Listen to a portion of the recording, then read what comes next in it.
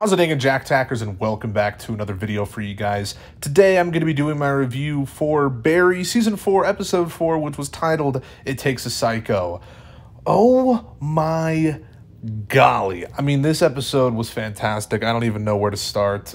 Spoilers, obviously. All my reviews are spoiler-filled, but there's so many things to talk about in this episode, and so many things happen, and all I'll just say is, this was one of the best episodes in the entire series, without a doubt my favorite of the show so far this season, and it was just such an intense episode. What an episode.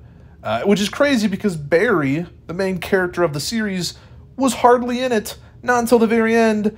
I mean, he was like the shark from Jaws this episode, kind of a looming presence, not really knowing when he's going to show up was very intriguing and kept you on the edge of your seat. But there was already so many intense moments throughout the episode that, I mean, I'm still shook up about it, and it's a few hours later after I've seen it, and I'm just stunned. I loved this episode. It was incredible and very heartbreaking as well, but we'll get to that later in this review. But it was just crazy. Anyway, we see Fuchs getting beat up in prison by the guards. They think that he knew where Barry was going and had something to do with this assassination attempt. But it's just so annoying because Fuchs kind of warned everyone that obviously something was going down with Barry before. But I guess they're still kind of sussed about him, and they're questioning him, wanting him to reveal some information to them, but he doesn't have any information because Fuchs had nothing to do with it, obviously, and I'm actually feeling bad for Fuchs's character in this season, especially in this episode in particular,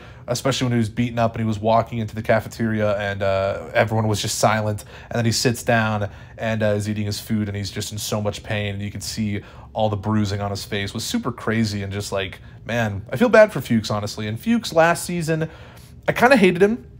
We were kind of meant to hate him last season because Barry didn't like him at the time. And obviously in the Season 2 finale, he was rampaging at him. But now I do feel bad for Fuchs a little bit.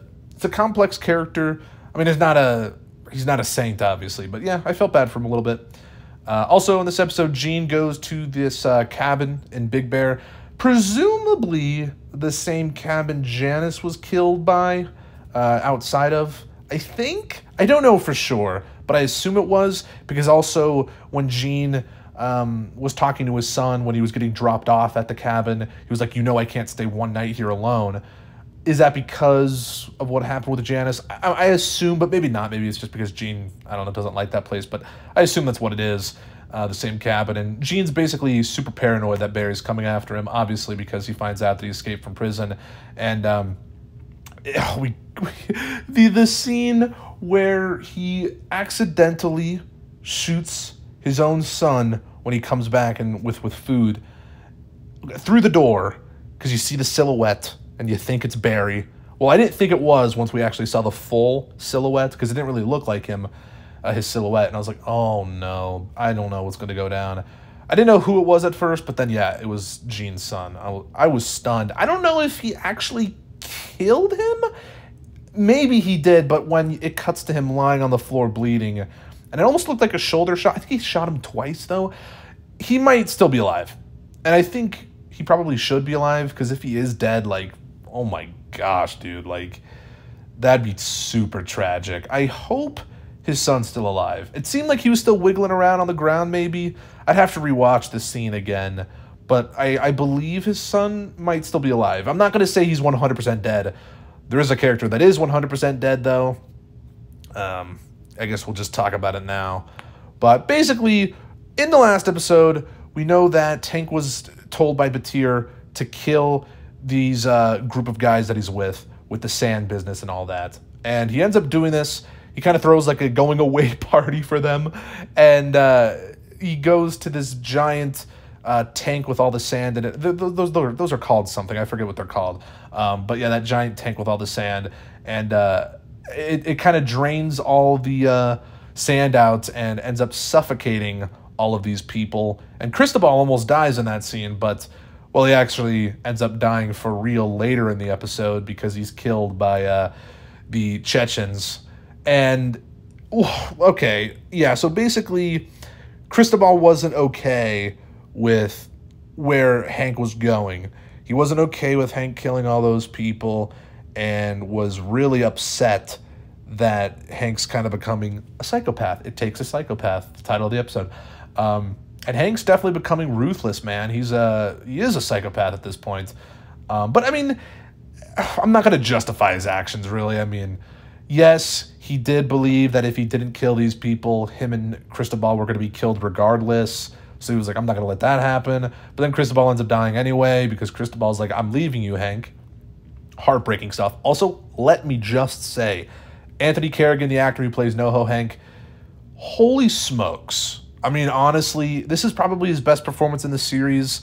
He's been great all throughout, obviously, but like in terms of like an emotional moment for his character, because he's usually kind of the comedic relief character, kind of.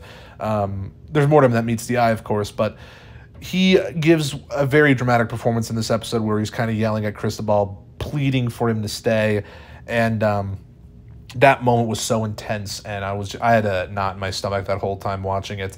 And yeah, Cristobal's like, no, I'm leaving you. And it was very interesting how they did it because we didn't hear a gunshot or anything when the door was closed. But yeah, all those Chechens were still there at the house, and they knew they couldn't let Cristobal go. They kind of expected Cristobal to kind of leave, so that's why they were all there. And no, they ended up killing him. I believe they shot him. We didn't hear a gunshot, though. Maybe they had silencers. I assume that's what happened. But yeah, it was heartbreaking. And he opens the door, and Cristobal's there on the ground, and it's like, oh my God. Wow. I mean, it was heartbreaking. I didn't want that to go down. I didn't know it was going to happen, but it did. And it was so sad. And without a doubt, the highlight of the episode, but in a sad way, you know what I mean? But there's still more to talk about. We have Sally's story going on. She's working with Kristen, I believe her name is, still working with this actress. And the Coda director shows up in this episode. I've never actually seen Coda, but I know it won Best Picture, I believe, like last year, so that's kind of funny. And Sally like almost ends up taking Kristen's job as an actress, and she actually gets the opportunity in this episode to maybe restart her career and kind of get it back together, because we saw earlier in the season that she's her career kind of went down the toilet and isn't going to be having many opportunities and whatnot, but it does seem like she does get an opportunity here. However, doesn't really matter because it's kind of revealed that she was harboring Barry all along. I mean, I think she was harboring him. It definitely, yeah, no, she was harboring him for sure. Because when she gets to her apartment, she is like, Barry? I don't know if she just said that because she just had a feeling he was there or what, or like, I don't know what was going on, but I'm pretty certain that like he was there throughout the whole episode. And obviously when when Kristen tells Sally that Barry escaped from prison in that one scene, Sally's just kind of like not that fazed by it really. So I believe Barry kind of went there immediately, and yeah, I'm pretty sure that's what happened. But basically she says to Barry, let's go, or we should go, or something like that. Yeah, let's go. Presumably talking about witness protection. It makes you believe that's the case because then this ending that comes out of frickin' nowhere, there's a time jump maybe, and Barry and Sally are in this house in the middle of the desert, which, I mean, there is too much to talk about, dude. I don't know if this was real or not, but basically, let me just finish describing the scene. They have kids, I think, or a kid, and I think Barry is wearing glasses in that scene, and they have that house in the desert. And then the episode ends, basically. But, okay, a lot to unpack here. Was this even real? Was the let's go that Sally says to Barry actually referring to witness protection and them going to this house? I mean, we knew that was Barry's plan to get Sally to go with him at the end of episode 3, and that was kind of going to happen until the assassination attempt, obviously. But now I'm just like, is that actually a real time jump, or was this similar to the things we've been seeing with Barry in the earlier episodes of this season where he's kind of hallucinating like his past in that desert? Because didn't it look like that desert we'd seen earlier this season? I feel like it did kind of look like that. Like they were in the middle of frickin' nowhere, weren't they? I don't know. Maybe I need to pay more attention to the scene, but I'm pretty certain it just kind of looked like they were in the middle of nowhere in that desert. So I don't know if that exactly was real or not. There's a lot of trickery going on. The promo for next week reveals absolutely nothing, And that's to be expected. I mean, the promos never reveal anything for Barry, the next week's episode, which is good. I'm not complaining. Just let me stress that. I don't want to get spoiled for anything. I don't want to know. I mean, the episodes are only 30 minutes, dude. You can't reveal that much. You got to be careful with what you reveal in promos and stuff. So I'm not really complaining that much, but I do think it's kind of funny. Next week doesn't reveal anything. It's just that desert landscape that presumably is where the witness protection program is, or their house, of course. But a fantastic episode. I was so sad to see Cristobal go this episode. Hopefully Gene's son's not actually dead. I really, really hope he's still alive, honestly. But yeah, there is a lot to talk about for this next week. But let me hear your thoughts on all this down in the comments below. I'm getting emails all of a sudden. Jeez Louise, I apologize. Okay, we're gonna close that.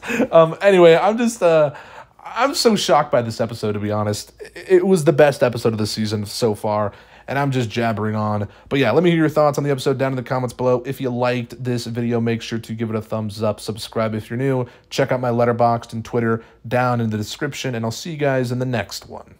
Peace.